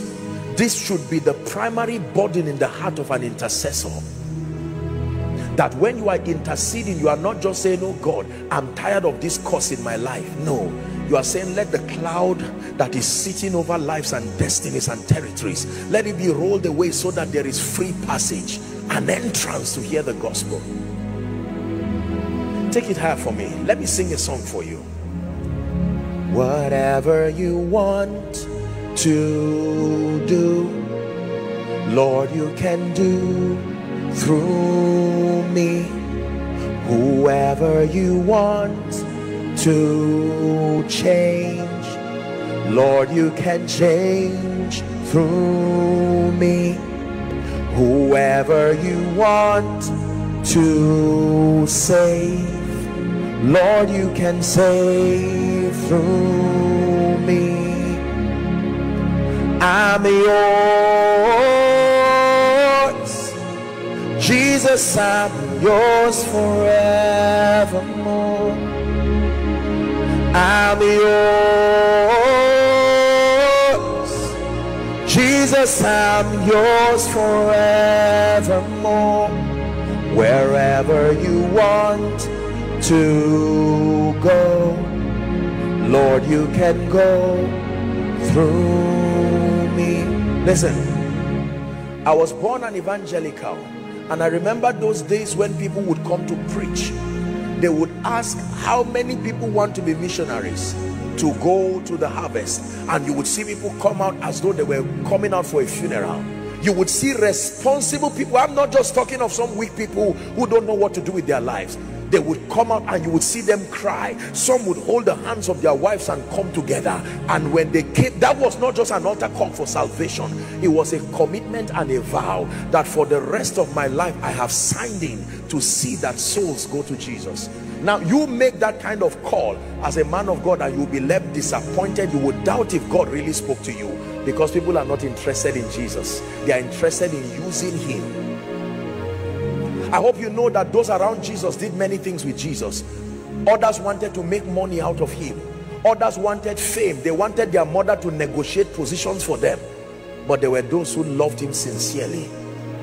Out of the many people he blessed, do you notice that when Jesus resurrected, everybody was around him, but when he was at the cross, only John? So not many people want to stand before the cross. The cross is a difficult place. It strips you of your ego. It strips you of everything that represents your sense of self-worth. However, the power of the throne is seen on the cross. I have made a vow with my life that in life and death, I will not do everything. I cannot do everything. But as far as it depends on me, somebody must know Jesus. Somebody must serve Jesus. Somebody must learn his way. And if in the process it pleases him to take me home, let it be that for me to live is Christ and to die is gain. Let me tell you the truth. If many people had this orientation, they will not be in a rush to go into ministry. When Jesus called people, when they saw the enormity of the assignment, many of them ran away. Go and read church history. There were people, men and women, that Jesus called for years because they knew the kind of passion that the work of the ministry would demand. They ran away. Look at Jonah. Jonah was a prophet, and when God called him, he ran away. Jonah was not a fake prophet. He knew that destiny was upon him, and that God was gracious and compassionate. Can I tell you the truth? I have made up my mind that I will not just receive things from God. I will not just be a great man of God. There is a place for influence, and all these things will teach them tomorrow. But right now, I have brought the burden of the Spirit to Enugu. Please hear me, great people of God. You can start from your Jerusalem. There are people who are married, their husbands are going to hell, living in the same house. Their wives are going to hell, living in the same house. Their children are going to hell. You bought a car for your child, but no Jesus. You gave him good education, but no Jesus. God forbid, but one accident and that child is gone. There are people you know today who left your life in January. You almost don't want to think about it, but the truth is that they are in hell right now. Because the Bible tells us that, and he says, for God so loved the world that he gave his then only begotten son, that whosoever believeth on him should not perish. That means whoever does not believe in him will perish. I do not want to live in the memory that many people were allocated to my life to know Jesus, and because of carelessness, pride, unseriousness, or inefficiency, I allowed them to die without Jesus. And don't allow the devil make you believe that what I'm saying does not matter. No, one day it will come to the corridors of your destiny. Did the rich man not have an opportunity when he saw Lazarus? Lazarus did not have money, but he had conviction. The rich man ignored him and they all died. Sin 2, the rich man found himself in hell, burning with pain, and Lazarus was at the bosom of Abraham. Watch the request of the rich man. Please dip your finger in water, and I would appreciate even a drop of water to quench my thirst. And he said, no, that possibility does not exist here again. You wasted your time through distraction. And he said, all right, I know that I am doomed, but please, one request, can you send Lazarus back to my people? If they see him raise up from the dead, they will believe him. Let him come and beg them and say, stop what you are doing. There are nobler pursuits in life. Make sure that before you start looking for money, your salvation is intact. Make sure that before you are building the churches, your salvation is intact. Make sure before you are sending the pastors to build branches that they are safe indeed. And he said, no, they have the law and they have the prophets. They should listen to them. Ladies and gentlemen, please hear me. I've not come to condemn. I've come to stretch you in the spirit, to tell you the days of nominal Christianity has come to an end. That Jesus Christ is looking for people who will make the global harvest happen. I prayed and I told him, I said, Lord, you can count on me.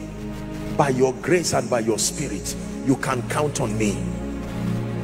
To go to the nations, you can count on me. To take your life and your power to the nations, you can count on me. Sometimes I look at my schedules and the things that I do, I get so busy and tired. I jumped into the aircraft and I was literally sleeping until the plane landed. And sometimes you are tempted to say, why do you stretch yourself like this? One time I sent Baba Deboye's son, I said, please tell daddy he should be resting. And he laughed and replied me. He said, daddy will not rest. He said he will rest in heaven. There's no time to rest now. He already knows that his days are not so long, no matter how long. So he's stretching and pushing the last push. Have you noticed that the fathers, the older they get, every other thing does not make sense again? Only souls. After exploring life from pillar to post, at the end of your life you will find out that all that really matters, the price of one soul, is equal everything in the world. It says, what shall it profit a man if he gains and loses? Walk with me. Let me just show you the gospel of salvation and then we'll pray. Hallelujah.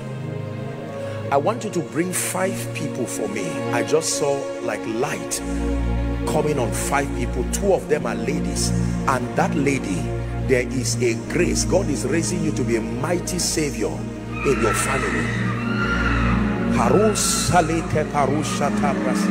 A mighty savior, mighty savior. There is a grace.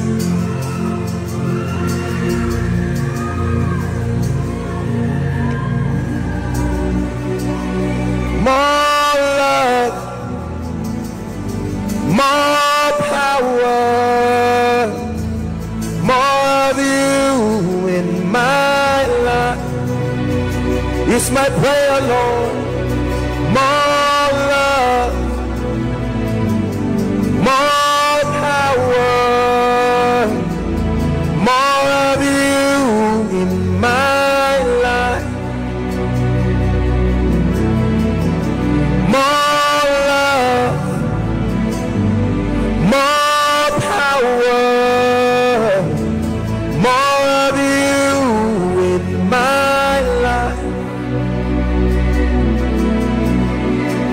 More love, more power, more of you in my life. Ela shala safraska beleko segrefesirata. Ena shabakareko sabrahaska belekatasia. Alabara safraska belekadabakato. Rapatakato shalagreka belekotisia.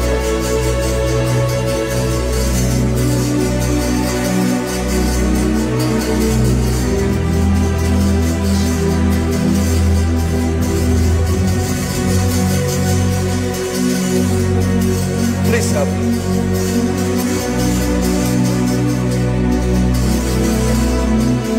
Hallelujah. From these guys wearing white, I just saw light on one person. There's a mighty impartation. There is someone you are receiving, is a mandate that God is placing upon your head.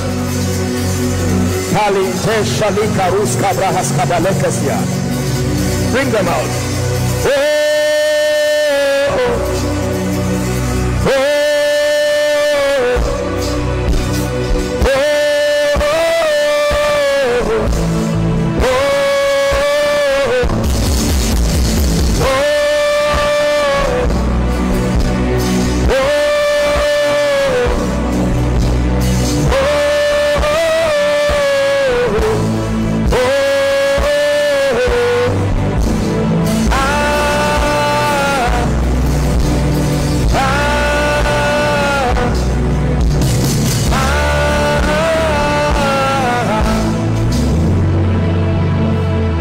There is a reason why I ask that you bring them. There is a revival that will break out in this city after this conference. I want you to believe me. A mighty revival. A revival without walls. There are ancient mantles that are returning back. Some of you have left those graces and left those mantles. It's time for it to come back. Mantles of evangelism that have been deserted by individuals, by denominations, you are picking it again. The Lord of the harvest is visiting Enugu again. The Lord of the harvest is visiting Enugu again. The Lord of the harvest is visiting Enugu again.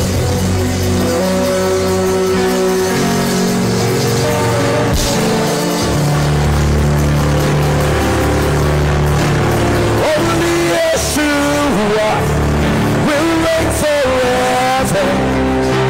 To his kingdom there'll be no end. Only Yeshua will reign forever. Hallelujah. Now listen, I want you to discern. 1 Corinthians 15. Give us verse 1 to 4. Please sit down if you can. When the Lord of the harvest comes, you will know he has come. You will know he has come. There is a gentleman called Chinedu. Your name is Chinedu. There is a fire of revival that is coming upon Chinedu. And the Lord is saying, you are my battle axe. You are my battle axe. I don't know where that person is. Your name is Chinedu. You are a pastor.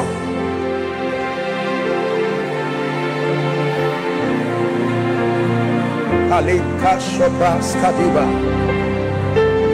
need to do what I'm doing fast, because I'm seeing like a cloud, but this cloud is fire that is falling.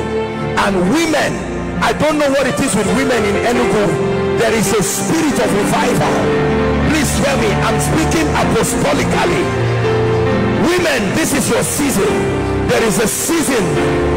Women, a grace and a spirit is coming upon women.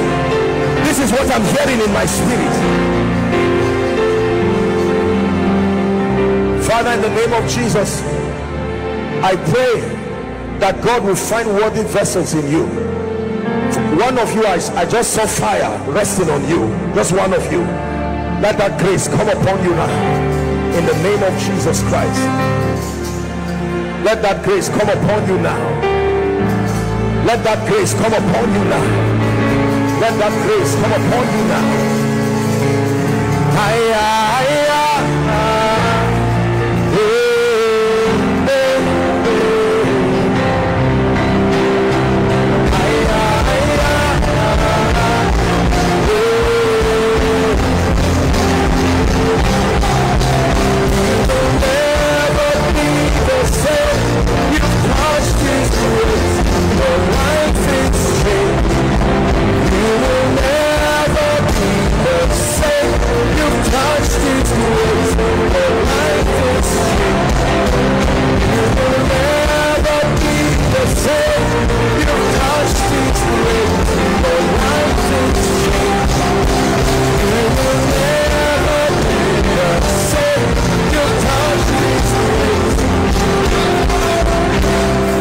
Hallelujah.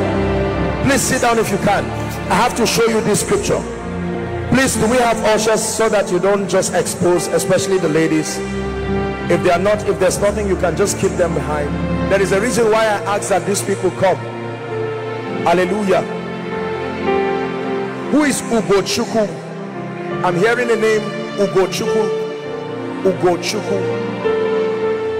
Ugochukwu. You are a light-skinned gentleman. What's your name? Ugochukwu.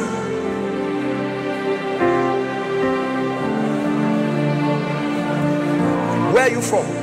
Imo State. You are not from this? No, from Imo State, but I want here to pray for you. What's your name? Huh? Come. This is the man I saw. Hallelujah. I will pray for you. Where are you from? You are in Enugu here. Yes, sir. In the name of Jesus, I want to pray for you.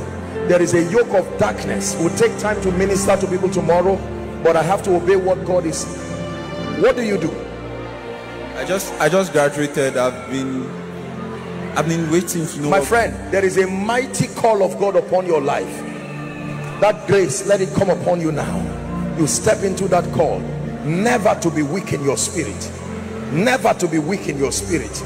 May my God begin to lead you through experiences that will prune, build, furnish you until you become a mighty vessel. Hallelujah. In the name of Jesus, for all of you who came out, let that grace rest upon you. May you begin a walk with the Spirit, uninterrupted walk with the Spirit, that will transform and translate you into a mighty battle axe, even by the Spirit of the living God. I declare this upon your life in the name of Jesus. Amen. Let's go to our scripture. I want to show you something, please. 1 Corinthians 15. Please sit. Please sit. Because of the security situation in the land, we want to finish very fast, so I'm just introducing tonight. Now please look up. This is Paul articulating the gospel in a very clear term. If you have never known what the gospel is, this right here is the gospel. Moreover, my goodness, okay, brethren, he says, I declare unto you the gospel. Watch this now. I declare unto you the gospel which I preached unto you, he says, which also ye have received. I wish we can project it. I want the people to see it. Is that possible? Hallelujah. They call you Becky. Becky. That should be Rebecca, I think. Becky.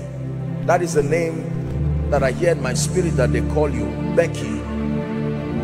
In the name of Jesus Christ, I hear the Lord saying it is coming to an end. It is coming to an end. This is a cycle of tragedy. It is coming to an end. I'm seeing someone, you buried your brother, you buried your father, and the Lord is telling me to rebuke the spirit of death. Help her in the name of Jesus. This is a spirit of death hanging around your family. Did the Bible not say it is the power of God unto salvation?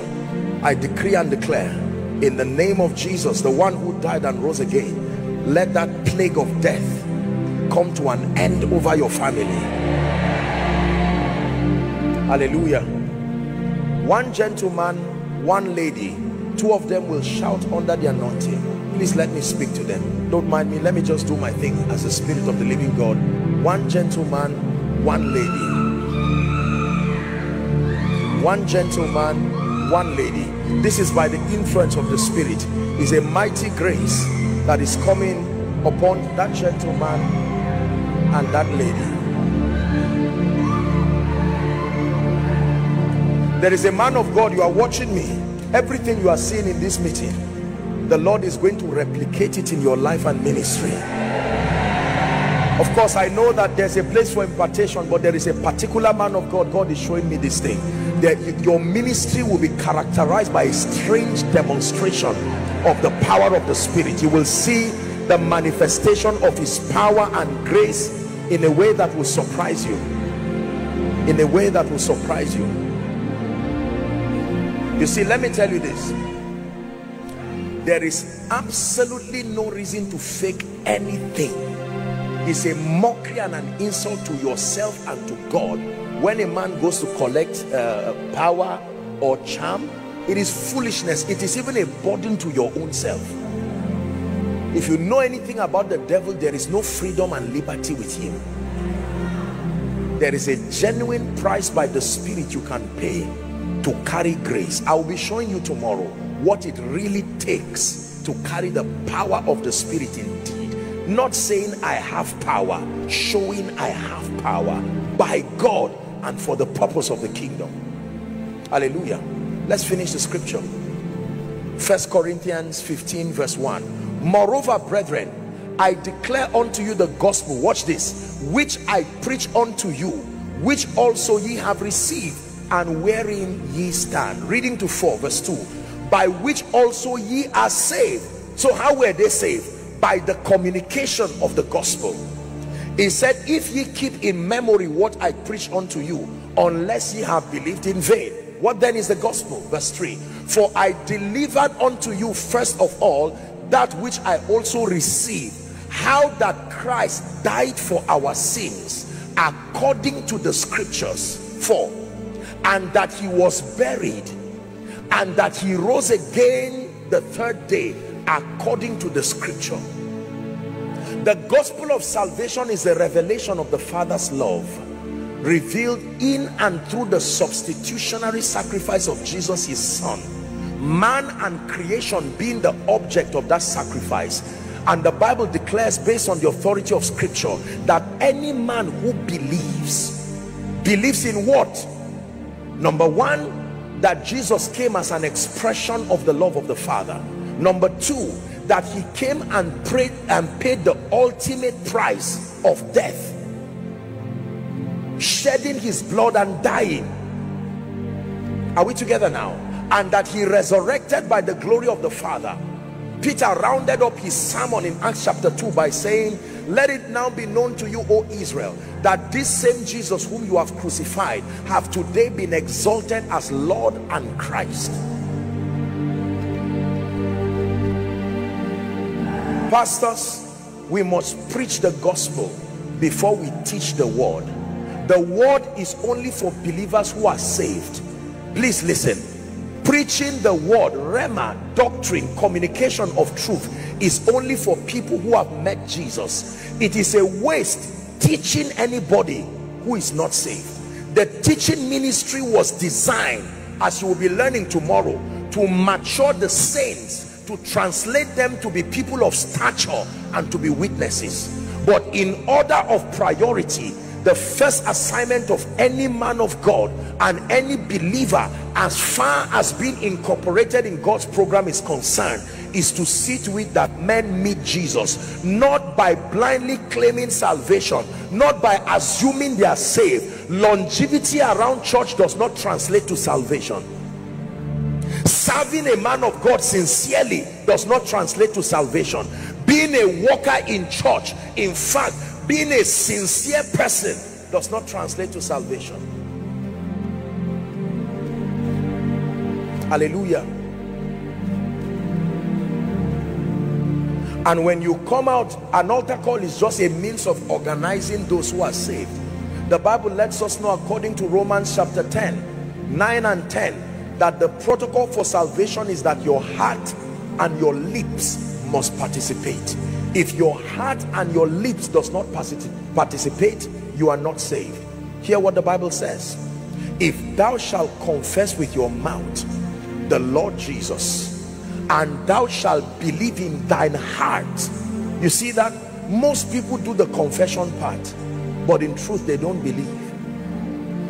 And believe in your heart that God raised him from the dead.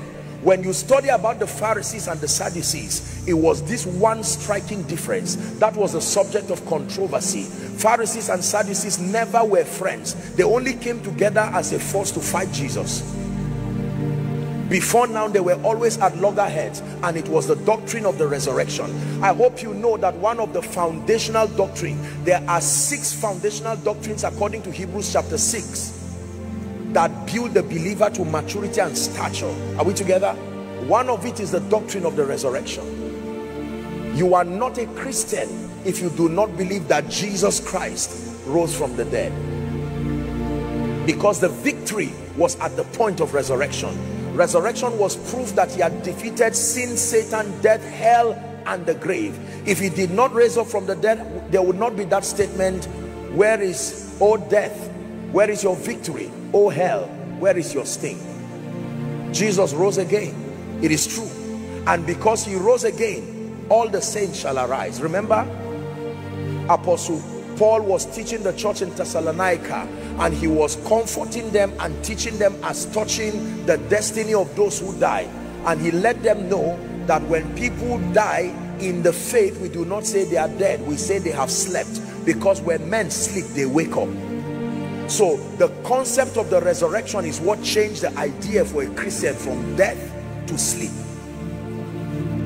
that those who sleep, sleep at night, and those who sleep have an assurance that they will wake up. The psalmist said, I lay me down and I slept, Psalm 3, and I awake, for the Lord sustained me. So that one day, watch this now, a day is going to come. Ladies and gentlemen, I wish I had the time. I would have taught you the 7 pillars of the Christian faith. There are 7 pillars that represent the Christian faith. We may differ across many divides. We represent different denominations here with the honor to our various beliefs, and there might be differences here and there, but there are 7 pillars that must not shift. If you do not believe that, you are not a Christian. One of it is the incarnation, that Jesus was God and is God and came, born of the Virgin Mary. You must believe in the incarnation. You must believe in his earth walk, that he lived upon the earth. He walked, although a man, he lived a sinless life, born of Mary and born of the Spirit. You must believe in the fact that he came to represent the purposes of God. He came as an advocate. There are 3 major reasons why Jesus came to the earth. Number 1, Jesus came to the earth as a correction of our understanding about an unknown God. Because until Jesus manifested, men did not know God. There was no widespread manifestation of the Holy Spirit. So the then inhabitants had to depend on what the prophets told them God was. And they made a lot of mistakes. There were gaps in their knowledge. They credited many things that was not God to God, because we see in part and we prophesy in part. So Jesus came as a manuscript. He came as a marking script, correcting the prior idea that we had about God. So everything the prophets claimed that God was, we will reference it against the life and the earth work of Jesus, and it now gives us a scriptural basis to edit what they told us God is. For instance, when the Bible says the Lord is gracious and compassionate, slow to anger and rich in love, you have a right to doubt it until you see it proven in the life of Jesus. How did he respond to people? The Bible will say he was moved with compassion. Based on Jesus, we can say those prophets were right as far as touching that statement is concerned. Are we together now? When you hear things like a lying spirit came from God, now we look at Jesus, and Jesus said Satan was a liar and the father of all them that lie. So we know that based on Jesus, we need to correct that thing the prophet said.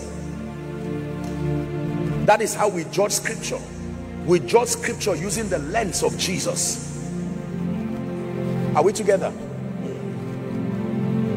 The second reason why Jesus came was as a pattern man, a model to the believer that will come out as a result of his resurrection.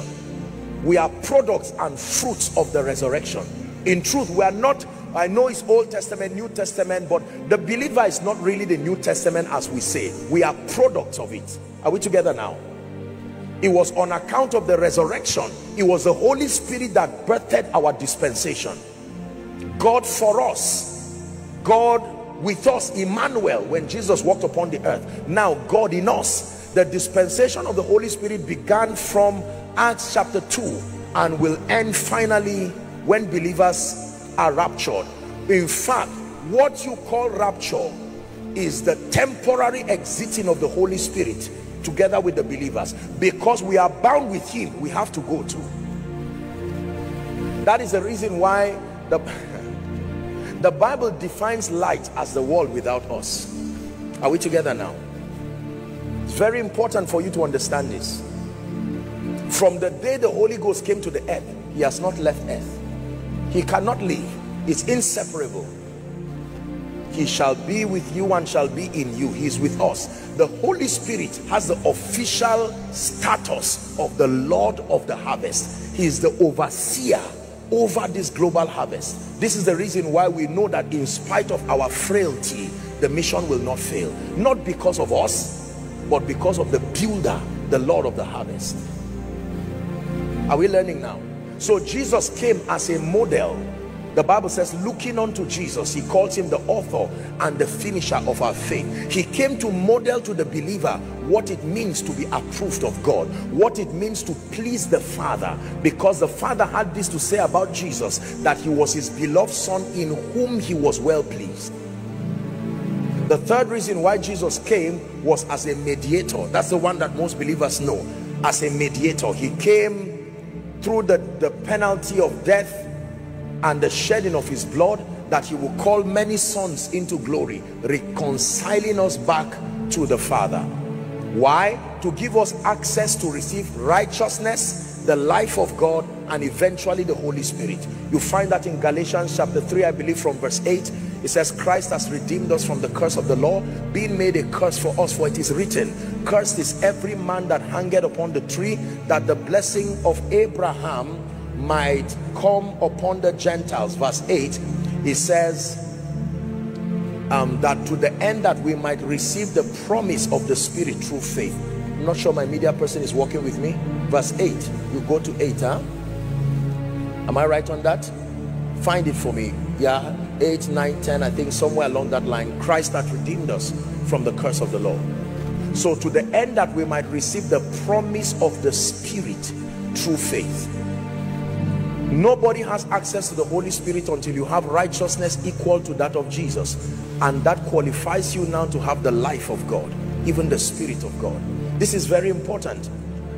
I'm saying this because it is important for us to know and understand that if we must be effective, if Jesus Christ must be revealed in Enugu State, the first port of call is a restoration of the mandate of soul winning. A restoration of the mandate of soul winning. A restoration of the mandate of soul winning. That every church, every mission agency, indeed every believer, we must know that we are principally saddled with the assignment of seeing to it that souls are saved, beginning from our families to schools to everywhere. And the Bible lets us know that in the mind of God, every unsaved person is called a harvest that is already ripe. That if for any... Thank you so much for listening to the end. I pray that whatever that you have listened today, you are not going just to keep it, but you're going to do what God has told you through this message. And please kindly, if you're new here or you are not, you have not subscribed, kindly just click on the red button below the video and subscribe to this my channel. And also you can share this video with someone else. Thank you so much and see you in my next video. Bye.